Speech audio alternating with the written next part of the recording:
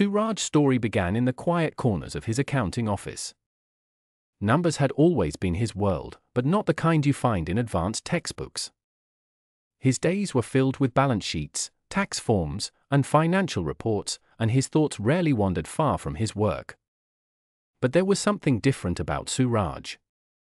He was the kind of person who asked why just a bit more than others. Why does this add up this way? Why does that number repeat itself? And why do some patterns in numbers seem so beautiful? One day, while browsing the internet during a quiet afternoon, Suraj stumbled upon an article that mentioned the Riemann hypothesis.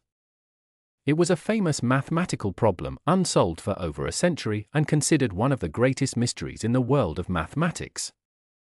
The article mentioned how this hypothesis was deeply connected to the distribution of prime numbers, the building blocks of all numbers.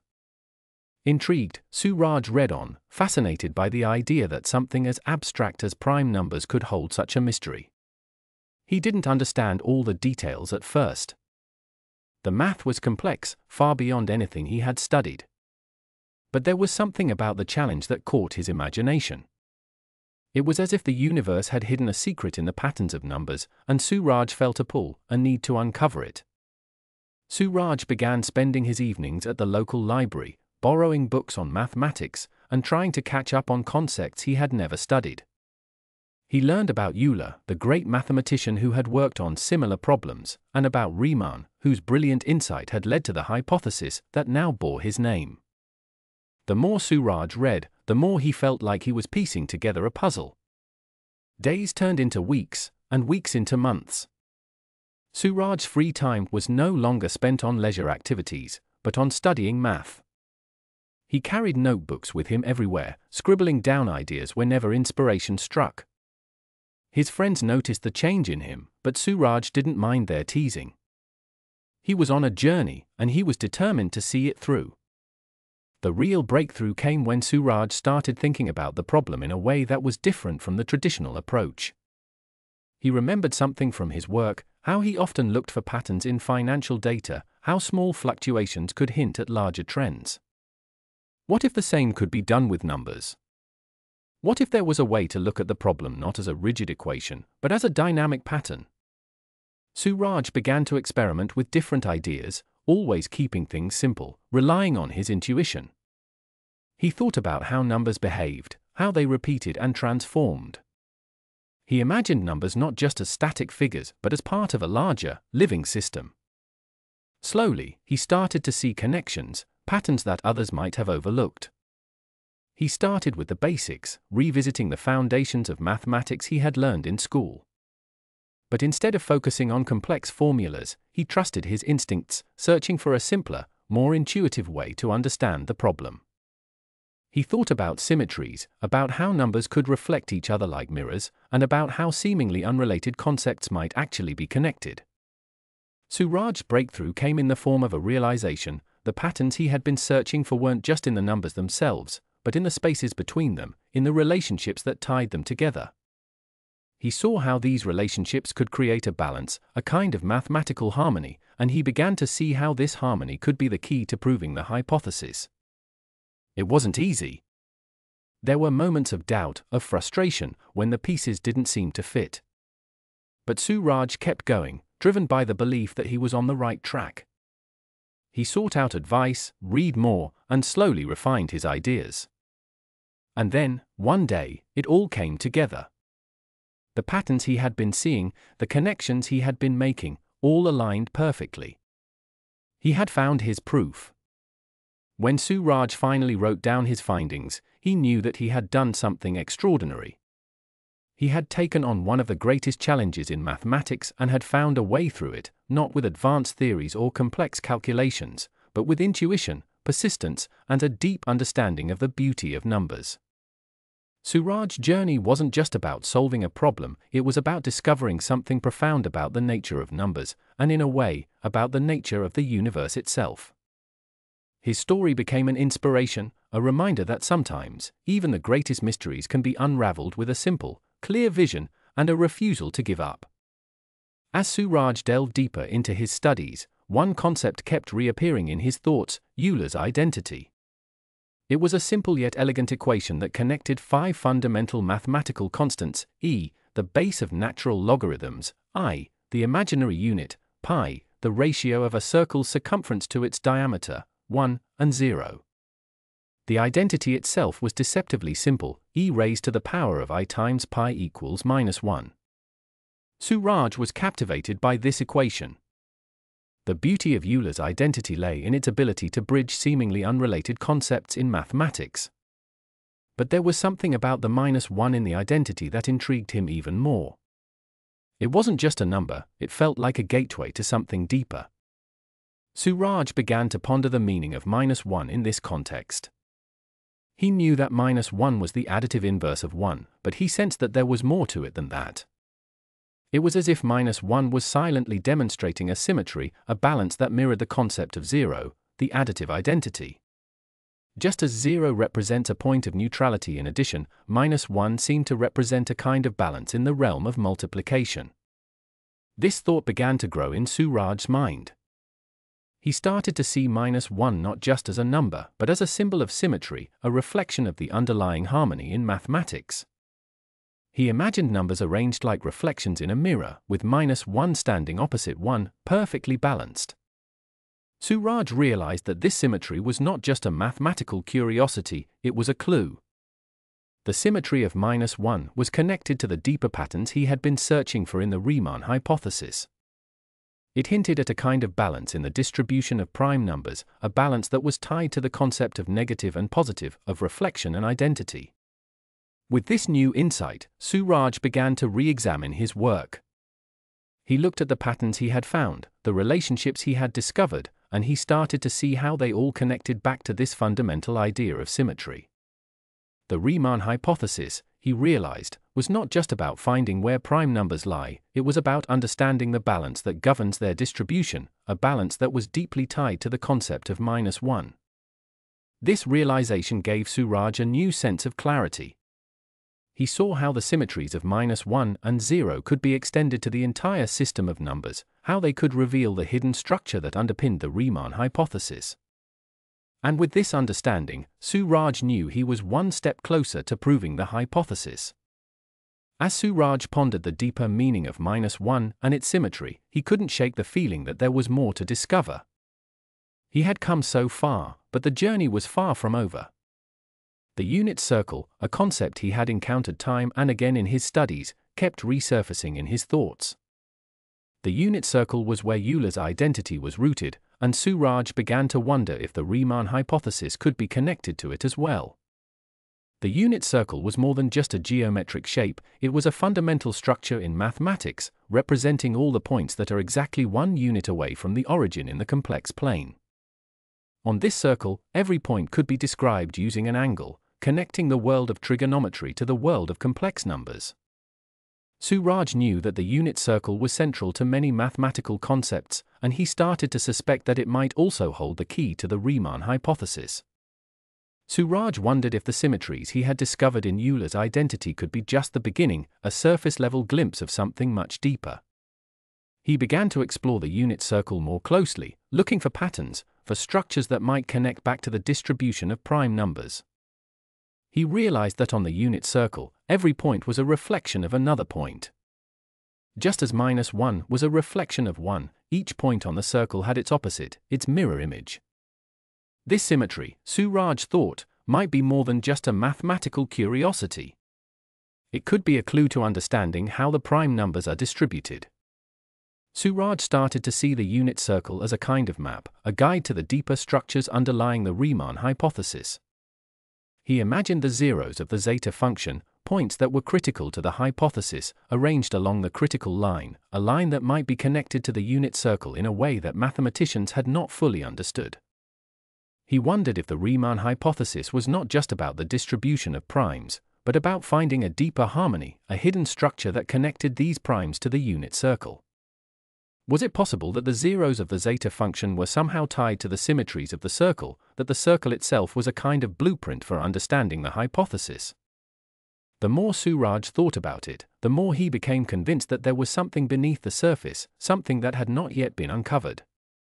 The unit circle, with its perfect balance and symmetry, seemed to be pointing towards a deeper truth, a truth that might hold the key to proving the Riemann hypothesis.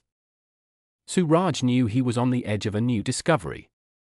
The unit circle, Euler's identity, and the symmetries of -1 and 1 were all pieces of a puzzle that he was determined to solve. The journey was not over, and Surajit felt a renewed sense of purpose. The Riemann hypothesis, he realized, might be more than just a mathematical problem, it might be a doorway to understanding the very structure of mathematics itself. Surajit's exploration of the unit circle led him to a realization that unsettled him. The circle was elegant, with its perfect symmetries and its connection to complex numbers, but there was something about it that felt limiting.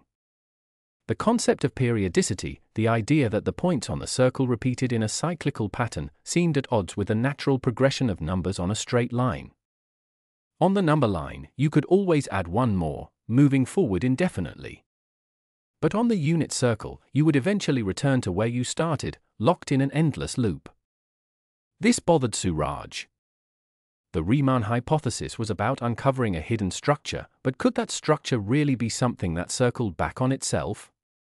The idea of rotation and periodicity felt stagnant to him, like running in place rather than moving forward. The progression of numbers, with its steady march of +1, was something he understood deeply. It was the way the world of numbers grew, expanded, and evolved.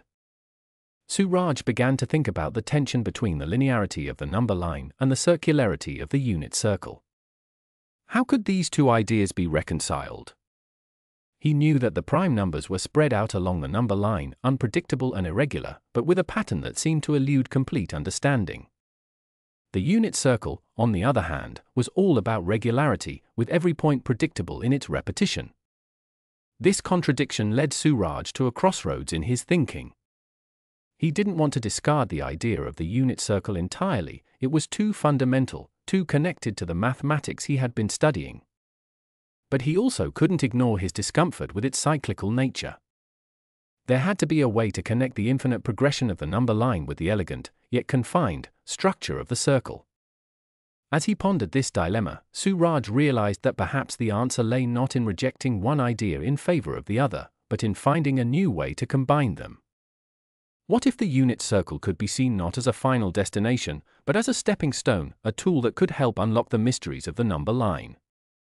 What if the patterns on the circle could be mapped onto the line, creating a new kind of progression, one that merged the best of both worlds? This idea excited Surajit. It was as if he had been given a new direction to explore, a path that could lead him closer to understanding the true nature of the Riemann hypothesis. He knew that the journey ahead would be challenging, but he was ready. The unit circle, with all its symmetries and its connections to Euler's identity, was not the end of the road, it was just the beginning. Surajit's desire to reconcile the progression of the number line with a geometric visualization became more pressing. As an accountant, he was accustomed to seeing numbers laid out clearly, each with its place and purpose. The simplicity and order of natural numbers, 1, 2, 3, and so on, had a kind of comfort to them. Yet, when he tried to visualize them geometrically, as he had done with the unit circle, he found mathematics lacked a mechanism that could neatly encapsulate all natural numbers along the number line. Surajit wanted more than just a list of numbers, he wanted a picture, a shape, something tangible that could represent the infinite stretch of natural numbers. The unit circle had its symmetries, its rotation, but it couldn't capture the linear, ever-expanding nature of the number line. It could repeat and return to itself, but it couldn't grow. And growth was what the natural numbers were all about, each one leading naturally to the next, with no end in sight. He imagined what such a geometric representation might look like. A spiral, perhaps, that started at 1 and grew outward, expanding infinitely while also capturing the idea of progression. But even a spiral had its limitations, it still felt too rigid, too tied to the idea of rotation. It wasn't capturing the full essence of the number line, the way each number was both distinct and yet part of an endless chain. Surajit realized that mathematics, as it stood, didn't offer a simple way to visualize all the natural numbers in a single, coherent geometric shape. The number line was abstract, a concept rather than a picture. It could be drawn with dots and lines, but it didn't lend itself to a shape that could be easily grasped, like a circle or a square. This realization was both frustrating and liberating.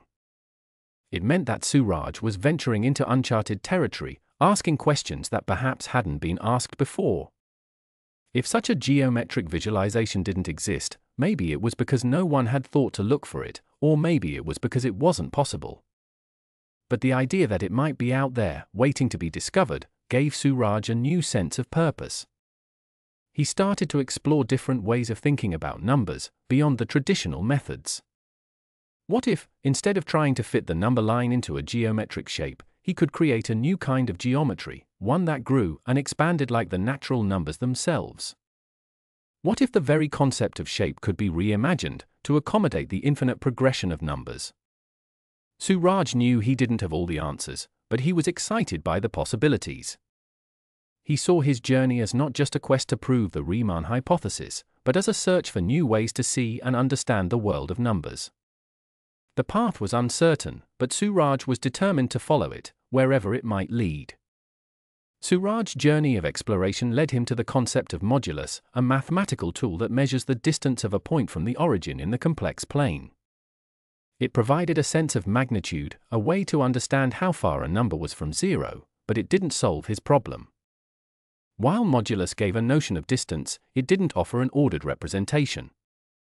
The complex numbers, unlike the natural numbers, couldn't be neatly arranged in a line. They sprawled out across the plane, with no clear path connecting one to the next. This lack of order troubled Suraj. As an accountant, he was used to dealing with numbers that followed a strict sequence, each fitting neatly into its place. The complex numbers, with their real and imaginary parts, seemed almost chaotic by comparison.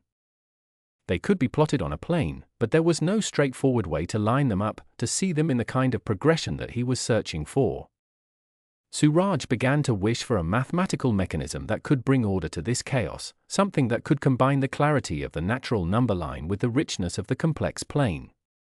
He imagined a system where every number had its place, where the infinite progression of numbers could be visualized in a way that was both ordered and expansive. He knew that this was a tall order. Mathematics, as it currently stood, didn't offer a solution to this problem. The number line and the complex plane were separate entities, each with its own rules and structures. But Suraj wasn't discouraged. He saw this as an opportunity to innovate, to think beyond the existing frameworks and create something new. He started to sketch out ideas, drawing inspiration from the tools he was familiar with, modulus, unit circles, number lines, while also thinking about how they could be extended or transformed.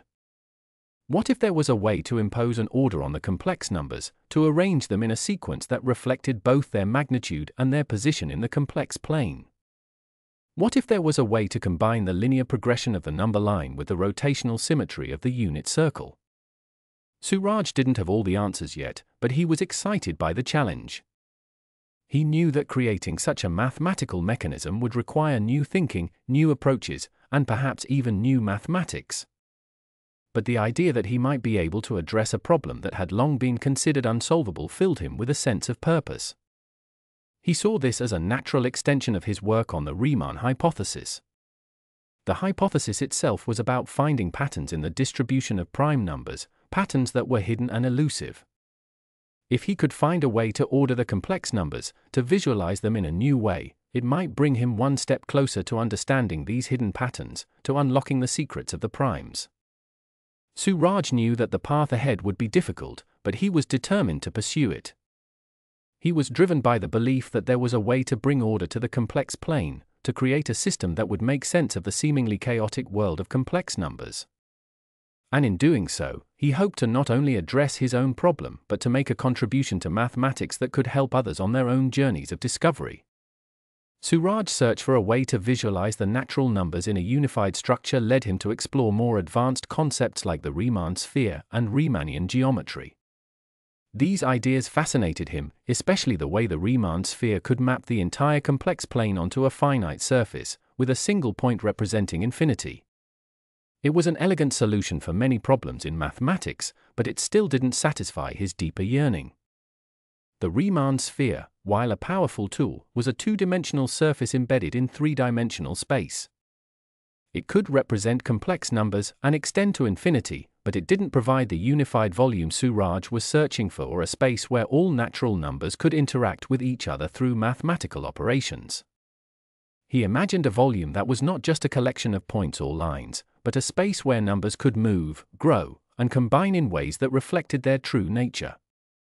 What Surajit was looking for was a kind of mathematical universe, a place where the linear progression of natural numbers, the symmetry of complex numbers, and the abstract concept of infinity could all coexist and interact. He envisioned a volume where numbers weren't just plotted as isolated points, but where they formed a connected, dynamic whole.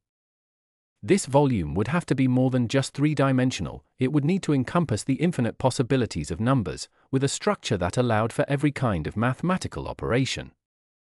Surajit wanted a point of projection in this volume that represented true infinity, a point where all paths converged, where the endless progression of numbers finally found their limit. But such a concept was beyond the reach of traditional mathematics. Infinity was usually treated as an abstract concept, not something that could be visualized or placed within a geometric structure. Despite the challenges, Surajit was determined to keep pushing the boundaries of his understanding. He knew that what he was searching for might not exist in current mathematical frameworks, but that didn't deter him. He was inspired by the thought that new ideas, new geometries, and new ways of thinking might be needed to find the solution. In his mind, Surajit began to piece together what this unified volume might look like. It would need to incorporate the straight path of the number line, the cyclical symmetry of the unit circle, and the infinite reach of the Riemann sphere, all within a single structure.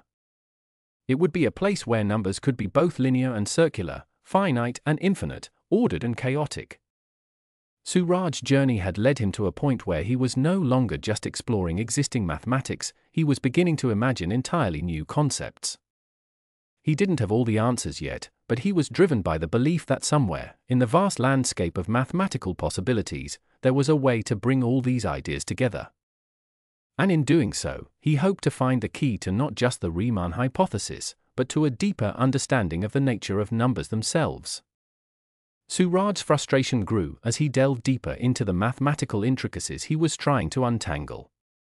One particular concept that bothered him was the logarithm of negative numbers, especially the logarithm of -1. Mathematically, the logarithm of a negative number is undefined in the real number system, but in the complex plane, a solution exists, albeit a complex one. The solution was multivalued, meaning it didn't have a single, unique answer but instead required what mathematicians called branch cuts to define it properly. This notion of multivalued functions, with their need for branch cuts, felt like a compromise to Surajit. It was as if the concept itself was acknowledging its own incompleteness, requiring additional rules and exceptions to make sense. The idea that a mathematical function could have multiple values depending on how you approached it was unsettling. To Surajit, it felt like a patchwork solution, a way to make the mathematics work without fully addressing the underlying issue. He couldn't shake the feeling that there was something deeper, something fundamental that was being missed. If the logarithm of -1 required such complicated machinery to be understood, perhaps the concept itself was pointing towards an incomplete understanding of the numbers and their relationships. Surajit knew that the complex plane allowed for the extension of many concepts from real numbers, but this extension often came with caveats, like the multivalued nature of complex logarithms. He wanted to find a way to reconcile these ideas in a manner that felt more complete, more unified. He imagined a system where these complications didn't arise, where the operations of mathematics could be carried out seamlessly without the need for additional structures like branch cuts. This desire for completeness, for a more elegant solution, drove Surajit to keep searching. He was no longer just looking at the Riemann hypothesis, he was questioning the very foundations of the mathematical concepts he was working with. Was there a way to redefine these ideas, to find a new perspective that would eliminate the need for such complexities? Could there be a more fundamental understanding of logarithms, one that didn't require the caveats and exceptions of the current framework? Surajit knew that finding such an answer would be difficult. The concepts he was grappling with had been studied by mathematicians for centuries, and the current solutions, while complex, were well established. But he also believed that progress in mathematics often came from questioning the status quo, from looking at familiar problems with fresh eyes. He resolved to keep exploring, to keep pushing at the boundaries of what was known, in the hope that he might find a way to bring clarity and order to the mathematical universe he was trying to understand. As Suraj continued his exploration, another mathematical concept began to bother him: the factorial. In its basic form, the factorial of a number is straightforward: multiply all positive integers up to that number. But when he looked closer, he noticed gaps in the picture. Specifically, there was no functional representation for negative factorials, and this absence felt like a missing piece in the puzzle. The factorial function, as it was defined, only made sense for non-negative integers. There were extensions like the gamma function, which generalized the factorial to non-integer values, but even this extension faltered at negative integers. The gamma function had poles at negative integers, which meant it was undefined there, creating an incomplete picture. This incompleteness troubled Suraj. Factorials were fundamental in mathematics, appearing in everything from combinatorics to calculus, and yet their behavior wasn't fully understood or defined across all numbers. More importantly, there was no inverse for the factorial function. In mathematics, symmetry is a powerful and often expected feature, and the lack of an inverse for factorials felt like a violation of this symmetry.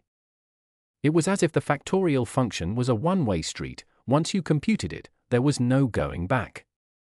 Suraj saw this as another example of a concept that seemed to break down when pushed to its limits. Just like the logarithm of negative numbers, the factorial had its own set of rules and exceptions, and these inconsistencies were troubling. He began to wonder if these were clues, hints that there was a deeper, more complete framework waiting to be discovered, one that could extend the factorial to negative numbers and provide an inverse, preserving the symmetry he sought. In his mind, the idea of symmetry was not just a mathematical convenience, it was a fundamental principle of the universe. The fact that the factorial function lacked an inverse suggested to him that there was something deeper that hadn't yet been understood. What if there was a way to redefine the factorial in such a way that it maintained symmetry, not just for non-negative integers, but for all numbers? Suraj's thoughts began to shift towards the idea of creating new mathematical tools, new functions, or even new kinds of numbers that could fill in these gaps. He imagined a world where the laws of symmetry were never broken, where every mathematical operation had a counterpart, an inverse, and where the factorial function, like every other, could be extended and completed in a way that made sense across the entire number line.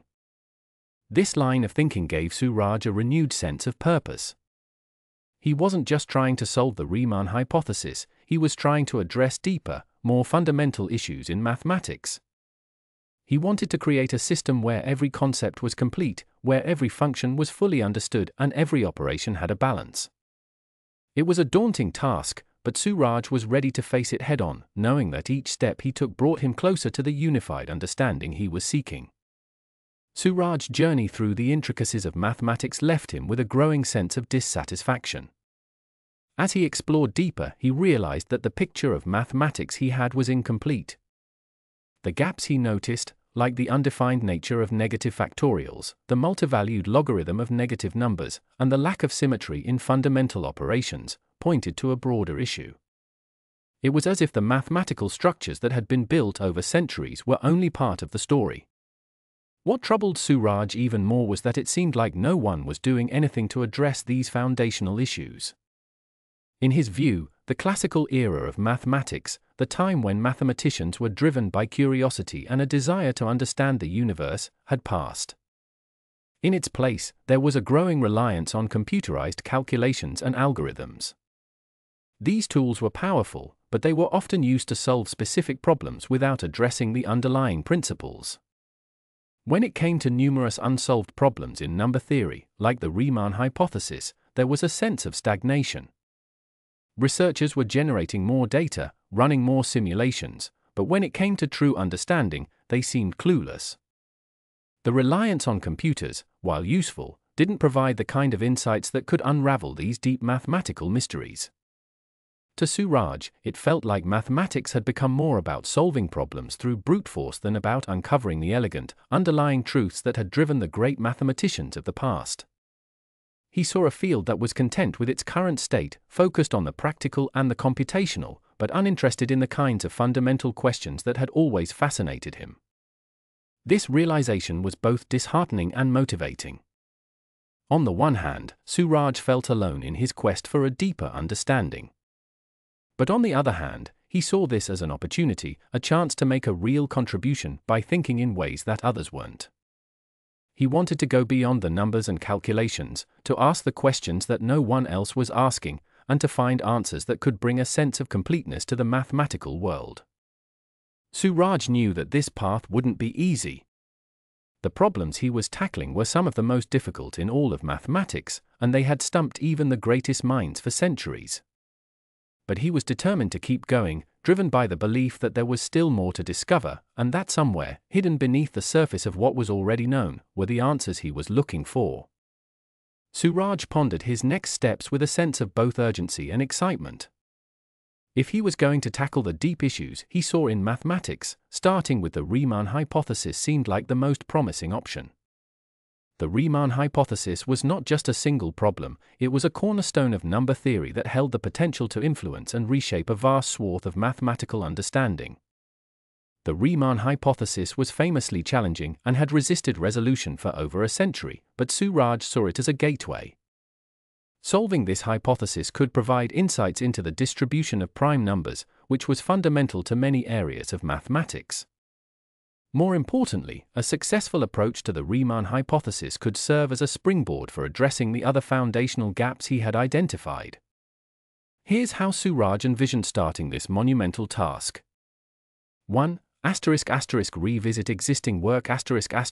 He knew that to make progress, he needed a thorough understanding of the current state of research.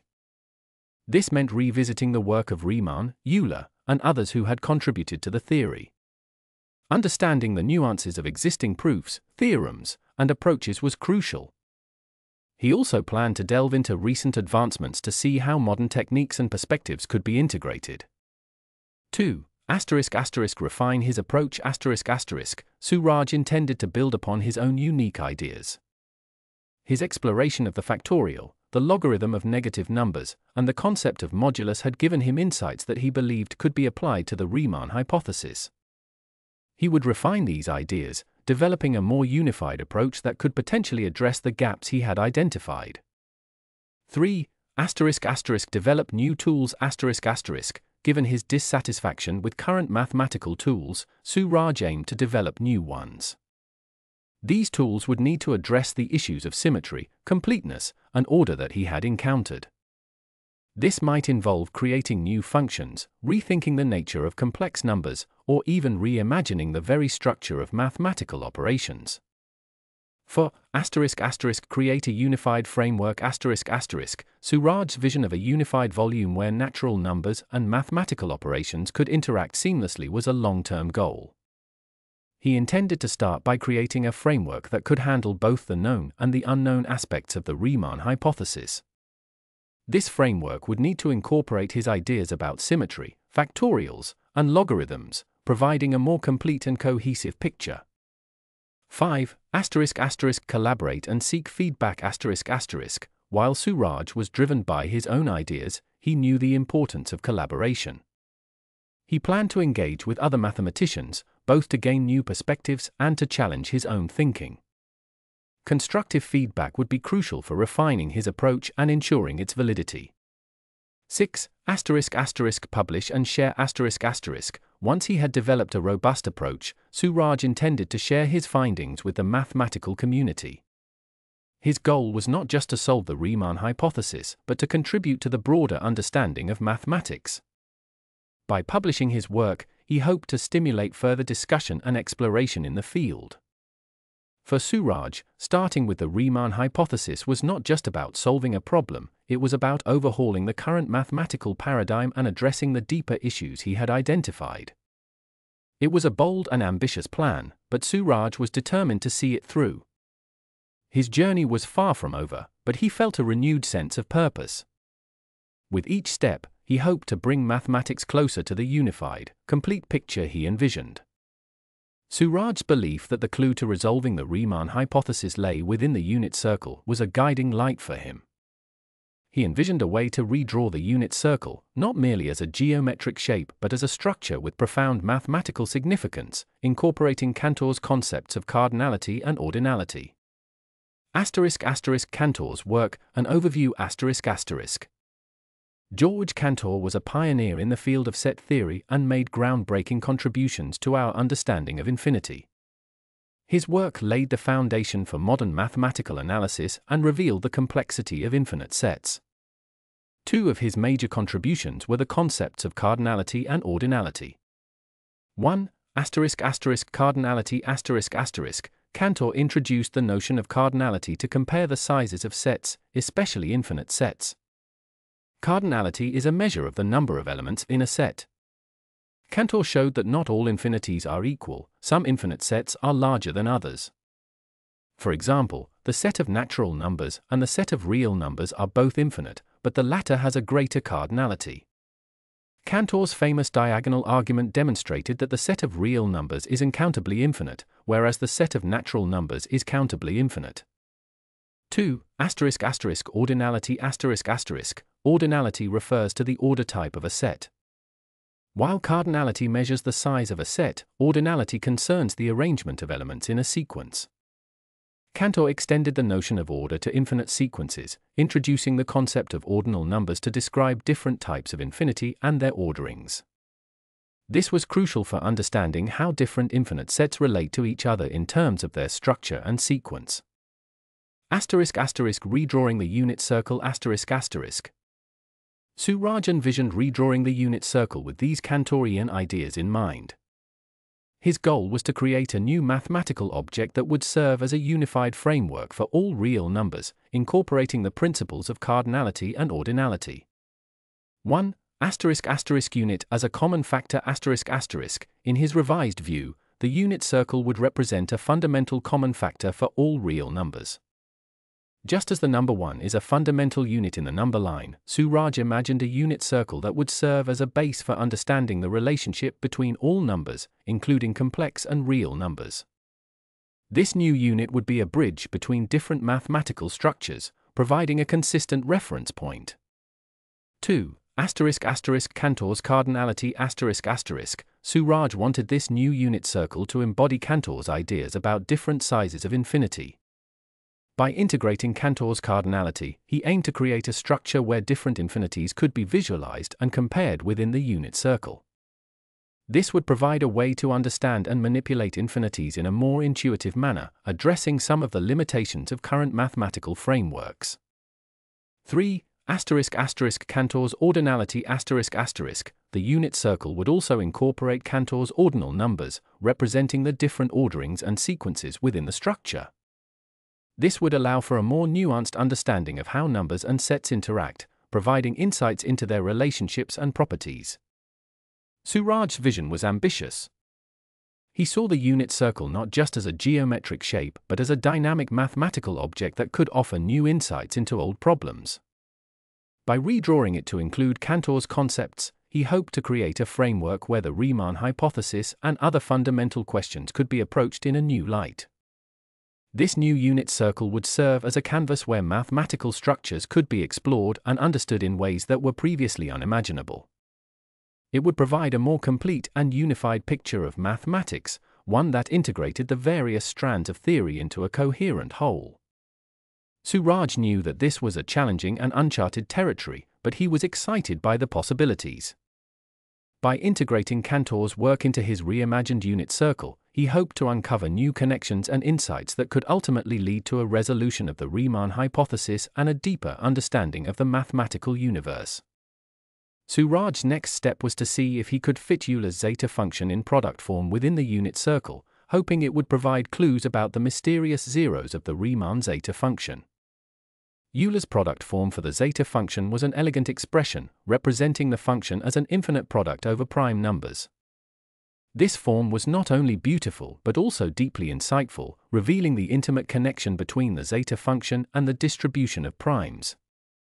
Surajit believed that if he could map this product form onto the unit circle, it might reveal patterns or structures that were otherwise hidden. He began by revisiting the fundamental properties of the unit circle, especially its connection to the exponential function and Euler's identity. The unit circle in the complex plane is defined by all points e raised to the power of I times theta, where theta ranges from 0 to 2 pi. This circular symmetry was a crucial aspect of many mathematical concepts, but Surajit felt there was more to uncover. Surajit started by imagining the primes as points or factors distributed around the unit circle. He knew that the zeta function, in its product form, could be expressed as an infinite product over these primes. His goal was to understand how this infinite product could be visualized or conceptualized within the unit circle. As he mapped the primes onto the circle, Surajit noticed that the arrangement seemed to suggest a deeper symmetry, one that hinted at the zeros of the zeta function. These zeros, which lie on the critical line in the complex plane, were the key to the Riemann hypothesis. If Surajit could understand how the product form interacted with the unit circle, he might gain insights into why these zeros exist where they do. He began experimenting with different ways of fitting the product form onto the circle. He considered the unit circle not just as a static geometric shape but as a dynamic space where complex numbers, primes, and their relationships could be explored. He looked at how the prime factors could be represented as rotations or transformations within this space, each contributing to the overall structure of the zeta function. The more Surajit delved into this idea, the more he became convinced that the unit circle held the key to understanding the zeros. He envisioned the unit circle as a kind of stage, where the zeta function symmetries and properties could be visualized. By plotting the primes and observing the resulting patterns, he hoped to see hints of the zeta function's zeros. Although the path was still unclear, Surajit felt he was getting closer to something significant. He believed that by fitting the Euler zeta function in its product form inside the unit circle, he was on the verge of uncovering new insights into the nature of the zeta function's zeros. This was an exciting prospect, as it could potentially lead to a breakthrough in his understanding of the Riemann hypothesis. Surajit knew he was still in the early stages of this exploration, but he felt a sense of momentum building. Each step brought him closer to a deeper understanding, and he was determined to keep pushing forward, driven by the belief that the answers he sought were just within reach, hidden inside the mysterious symmetry of the unit circle. As Surajit meticulously placed each element within the unit circle, he began to see a pattern emerging. Every prime, every factor, and every step in Euler's product form seemed to align perfectly within this geometric framework. The symmetries of the unit circle, combined with the inherent properties of the zeta function, started to reveal something profound. The more Surajit analyzed, the clearer it became. The pattern he was seeing was not random, it was precise and elegant. The zeros of the zeta function, those enigmatic points that mathematicians had been searching for, were not scattered arbitrarily. They followed a specific pathway, a pathway that Surajit now saw clearly mapped out within the unit circle. He likened this discovery to finding an address on a map. The unit circle was like a city grid, and the zeros of the zeta function were like houses on a particular street. This street, however, was not just any street. It was the half street, the critical line in the complex plane where the real part is one half. Mathematicians had long suspected that all non-trivial zeros of the zeta function lay on this line, and Surajit's construction within the unit circle was confirming this. Surajit realized that this half-street wasn't just a mathematical curiosity, it was a natural consequence of the symmetries embedded in the unit circle. The zeta function, when expressed in its product form and fitted within this framework, naturally aligned its zeros along this critical line. It was as if the unit circle was guiding the zeta function's behavior, dictating where its zeros could and could not be. This realization was thrilling for Surajit. He had managed to visualize the elusive zeros of the zeta function, not as abstract points, but as concrete locations within a geometric structure. The unit circle had provided a new lens through which to view the zeta function, making the complex and abstract nature of its zeros more tangible and understandable. Surajit now saw the unit circle as more than just a tool, it was a fundamental structure that connected different areas of mathematics in ways he hadn't imagined before. The placement of zeros on this half-street wasn't just a coincidence, it was a reflection of deeper mathematical truths that were encoded within the circle's geometry. As he continued to refine his visualization, Suraj felt a sense of clarity and purpose. He was on the brink of something significant. The journey to prove the Riemann hypothesis was far from over, but this discovery gave him a strong foundation to build upon. Suraj knew that he needed to explore this connection further, to dig deeper into the relationships between the unit circle, Euler's product form, and the zeta function's zeros. The answers were coming into focus, and he was more determined than ever to see this journey through to its conclusion. Suraj had made a breakthrough by visualizing the zeros of the zeta function along the critical line within the unit circle. But as he continued to explore this connection, he realized there was still an unresolved aspect: how to reconcile this picture with Euler's identity, especially when considering the concept of the negative logarithm. Euler's identity, e raised to the power of I times pi plus 1 equals 0, was a cornerstone of mathematics, elegantly tying together the fundamental constants e, I, pi, 1, and 0. This identity fascinated Suraj because of the way it demonstrated deep symmetries, particularly the presence of -1, which symbolized a balance between opposites. But then there was the caveat of the negative logarithm. The logarithm of a negative number, when interpreted in the complex plane, introduces multivalued solutions, requiring branch cuts to define it properly. This concept had always felt incomplete to Suraj, as if it was hinting at something more profound yet elusive. Suraj began to suspect that the negative logarithm played a crucial role in the picture he was constructing. He knew that logarithms, in general, were about scaling and transformation, and the negative logarithm, in particular, involved a kind of inversion or reflection. He considered how this reflection might interact with the unit circle. The unit circle was a perfect symbol of balance and symmetry, but introducing the negative logarithm suggested a more complex interplay, something beyond simple rotation or periodicity. In mathematical terms, taking the logarithm of -1 led to expressions involving I pi, which directly linked back to Euler's identity. This hinted that the relationship between the zeta function, the unit circle, and Euler's identity was not just geometric but also deeply analytical, rooted in the properties of logarithms and exponential functions. Suraj started to think of the negative logarithm as a key that could unlock a deeper layer of the structure he was working with. If the unit circle provided a map for the zeros of the zeta function, then the negative logarithm might explain the underlying mechanics of why those zeros appear where they do. He explored how this might work. Perhaps the negative logarithm was related to the scaling properties of the zeta function within the unit circle. It might be that as you moved around the circle, the logarithmic scaling introduced by the negative logarithm caused the function's values to oscillate, leading to the placement of zeros on the critical line.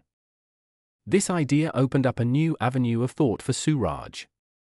He began experimenting with different ways to integrate the negative logarithm into his existing framework, looking for patterns or insights that would connect everything together. The more he explored, the more he became convinced that this was the missing piece. The negative logarithm wasn't just an oddity or a mathematical inconvenience, it was a crucial element that tied together the geometry of the unit circle, the symmetry of Euler's identity, and the distribution of zeros in the zeta function. Suraj's mind was racing with possibilities. He knew he was onto something that could potentially lead to a more complete understanding of the Riemann hypothesis. The journey was far from over, but with each new insight, Suraj felt himself getting closer to the heart of the mystery. He was determined to follow this trail, to see where the interplay of geometry and analysis would lead him. Suraj's journey had led him to a profound realization: to make sense of the negative logarithm in a way that fit neatly into his growing framework, he would have to grapple with the nature of imaginary numbers. Specifically, he pondered the question, what if the imaginary unit I could somehow be expressed in a real, tangible way? This idea was audacious, even unsettling. Imaginary numbers, particularly I, were foundational to complex analysis and a wide array of mathematical concepts. The equation I equals square root of -1 defined I as an imaginary number precisely because no real number squared gives a negative result. Yet here was Suraj, considering whether it might be possible to reframe I in a real context, at least for the purposes of his exploration. The thought stemmed from his frustration with the negative logarithm. the logarithm of a negative number, such as log e-1, inevitably leads to a complex number involving I pi. But what if there were a way to reinterpret this so that the complexity could be translated into something more concrete, something within the realm of real numbers? He began to explore the idea by thinking about transformations. What if the imaginary unit I could be seen as a transformation or a shift rather than a static, abstract concept? In the context of the unit circle, I was related to a quarter turn, 90 degrees, rotation on the complex plane.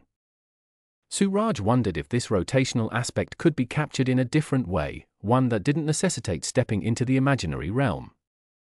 Surajit then recalled the exponential function e raised to the power of I times theta, which can be expanded into cosine theta plus I times sine theta. This was Euler's formula, which elegantly linked the exponential function with trigonometry and complex numbers. But what if this relationship could be modified or extended to include real transformations that could account for the negative logarithm? This led him to a new line of thought. What if he could define a real transformation that mimicked the effects of multiplication by I but within a purely real framework? Such a transformation might not replace I in all contexts, but it could provide a new way to approach problems where I complicates the interpretation. He began sketching out ideas, experimenting with transformations that could move points in the complex plane in a manner similar to multiplication by I. Perhaps this could involve some form of real scaling, stretching, or rotating that remained entirely within the real number system but still preserved the essential characteristics of I. As Surajit worked through these ideas, he knew he was venturing into uncharted territory. The implications of redefining I in a real context were vast and potentially revolutionary. But he also knew that this was the kind of bold thinking that might be necessary to crack the Riemann hypothesis. By attempting to realization of imaginary number I, Surajit was trying to bridge the gap between the abstract world of complex numbers and the more tangible world of real numbers. If successful, this could provide a new perspective on the negative logarithm and possibly shed light on the deep connection between the zeta function, the unit circle, and the distribution of primes. The path ahead was uncertain, but Surajit felt a growing sense of purpose. He was delving into the very foundations of mathematical thought, challenging long-held assumptions and exploring new possibilities.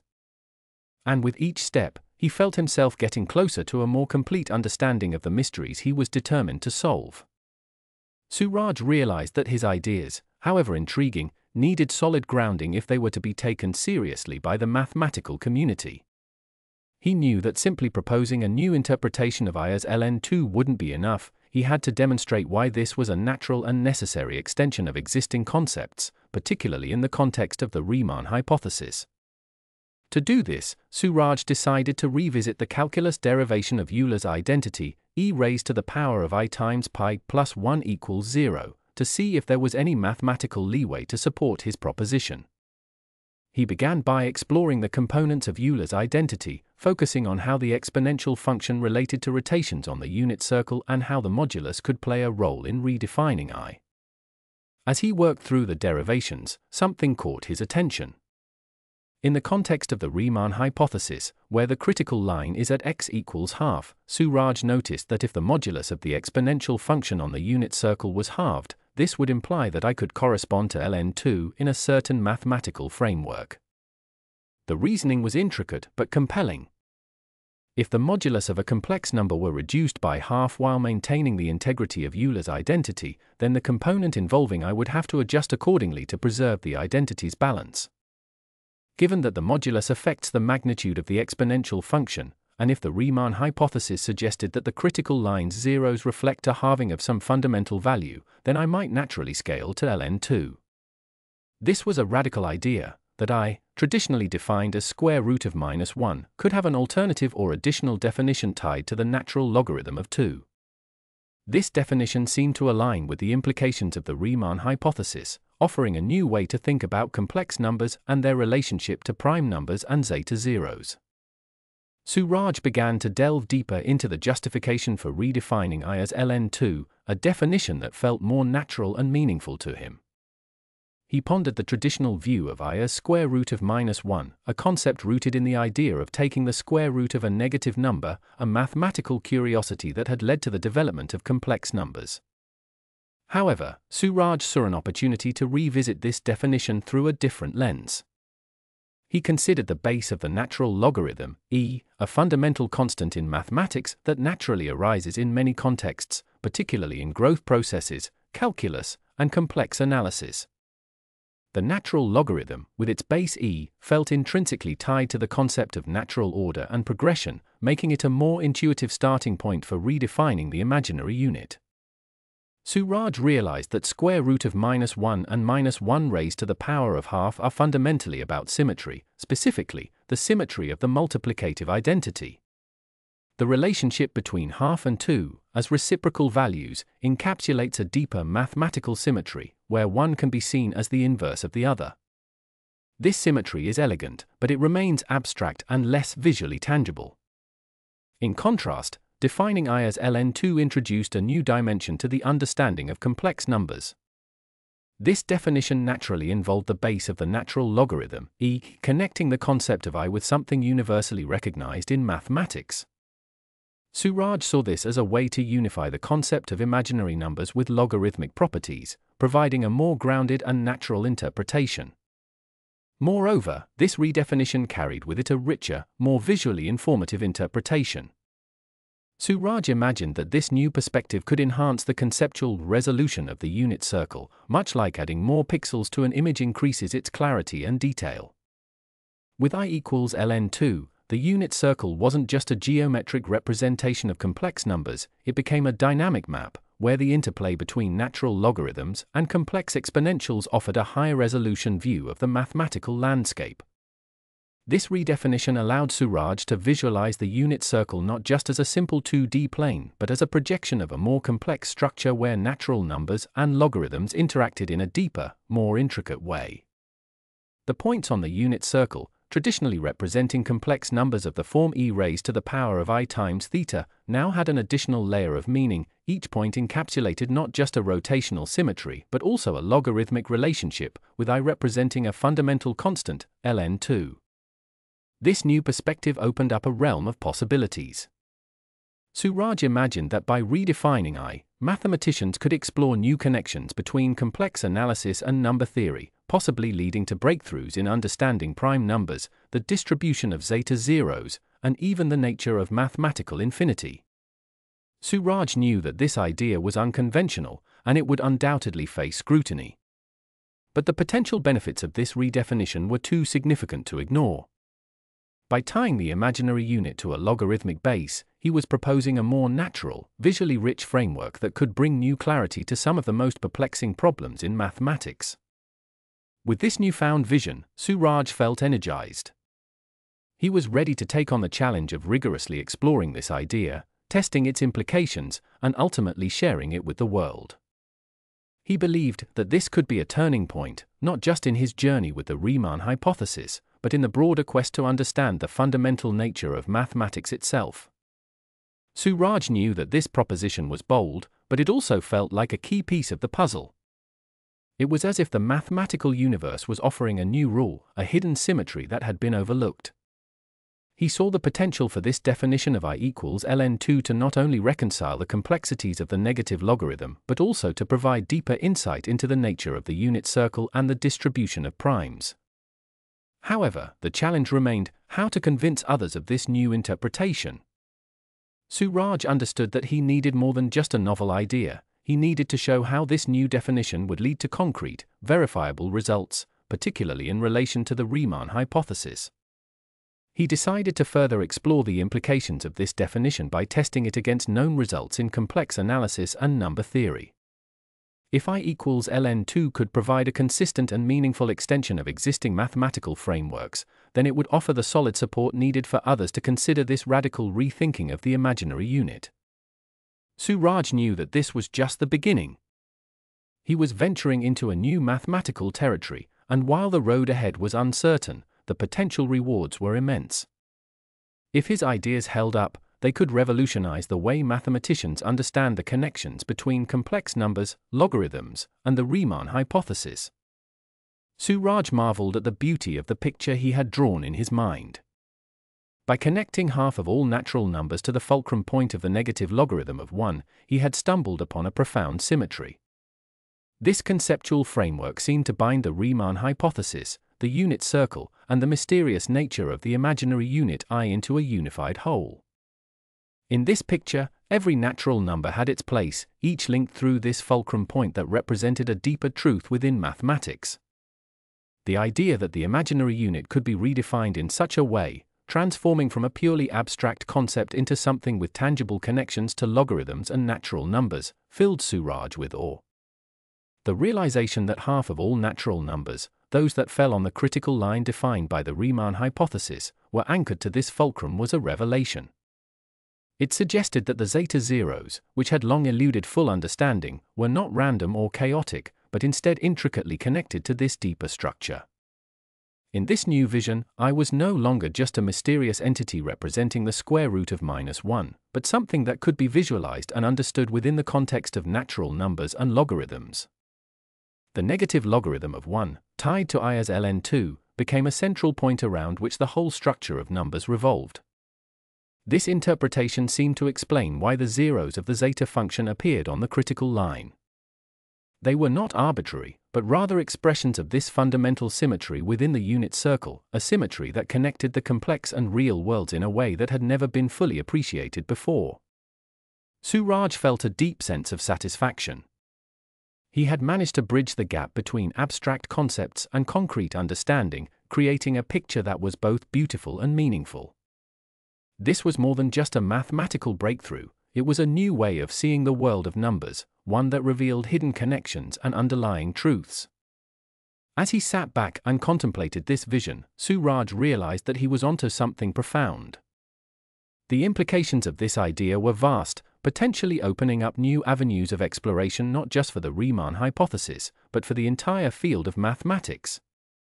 This was the kind of insight that could reshape how mathematicians approached problems, offering new tools and perspectives that could lead to further discoveries. Surajit knew that there was still much work to be done. He needed to rigorously test this idea, to explore its implications in greater detail, and to share it with others who could help refine and develop it further. But for now, he allowed himself a moment to appreciate the elegance and beauty of the picture he had drawn, a picture where natural numbers, logarithms, and the imaginary unit all came together in perfect harmony, connected by a simple, yet profound, fulcrum point. Surajit's journey through the mathematical landscape brought him to another historical figure whose work seemed to resonate with his own ideas, Roger Coates, a British mathematician and physicist. Coates, known for his contributions to mathematics in the early 18th century, had been a contemporary of Isaac Newton and had made significant strides in understanding logarithms, particularly in their complex forms. Roger Coates had explored the relationship between logarithms and trigonometric functions, attempting to unify these concepts in a way that anticipated later developments in complex analysis. Coates is perhaps best remembered for the formula that bears his name, Coates's formula, which is a generalization of the Euler formula and relates complex exponentials to trigonometric functions. Coates's work was groundbreaking because it laid the foundation for the complex logarithm, an idea that Surajit now found himself revisiting. The complex logarithm, unlike its real counterpart, is multivalued and requires careful handling of its branches. Coates's exploration of these ideas was an early attempt to bridge the gap between logarithms and the circular functions that defined the unit circle, a connection that would later be formalized by Euler. Surajit saw that Coates had been on a similar path, attempting to uncover the deeper connections within mathematics that linked different areas in surprising ways. Coates had recognized that the unit circle could be more than just a geometric construct, it could also be a canvas on which the complex relationships between logarithms, exponentials, and trigonometric functions were painted. This historical connection added another layer to Surajit's own work. He realized that by redefining the imaginary unit I as ln2, he was following in the footsteps of Coates's attempt to bring logarithms into the fold of the unit circle. However, Surajit was now extending this idea into the realm of the Riemann hypothesis, where the zeros of the zeta function seemed to reside on a line that was intimately connected to this very circle. Coates's early work on the complex logarithm was a precursor to the understanding that Surajit was now developing. The idea that complex logarithms could be intertwined with the geometry of the unit circle, giving rise to a new interpretation of Euler's unification, felt like a natural progression. It was as if the work of these early mathematicians had been laying the groundwork for the insights that Surajit was now uncovering. As Surajit delved deeper into the connections between these ideas, he saw how the unit circle, traditionally associated with Euler's identity, could be reimagined with this logarithmic perspective. This new face of the unit circle, one that involved complex logarithms and their relationship to the natural logarithm base e, offered a richer, more intricate understanding of the structure of numbers. In this framework, the unit circle wasn't just a simple circle of radius 1, representing rotations and symmetries. It was now a projection of a more complex structure, where logarithms and exponentials interacted in ways that revealed deeper truths about the nature of numbers. The points on this circle were no longer just complex numbers of the form e raised to the power of I times theta, but points that encapsulated logarithmic relationships, making the unit circle a more dynamic and informative tool in understanding the fabric of mathematics. Surajit felt that by incorporating Coates's early work into his own, he was building on a tradition of mathematical exploration that sought to unify disparate concepts into a coherent whole. This new interpretation of the unit circle, with its logarithmic face, could potentially offer new insights into the Riemann hypothesis, prime numbers, and even the very nature of infinity. With this renewed sense of purpose, Surajit was ready to continue his journey, exploring the implications of this idea and testing its validity. He knew that he was on the cusp of something significant, a new way of looking at mathematics that could bring clarity to some of its most enduring mysteries. Surajit knew that introducing a radical new idea into the world of mathematics would be met with skepticism. Mathematicians, after all, are a community rooted in rigor and consistency. They wouldn't embrace an idea simply because it was intriguing; it needed to fit within the existing structure of mathematical knowledge. This meant that Surajit had to provide something tangible, something that demonstrated the practicality and consistency of his new definition of the imaginary unit.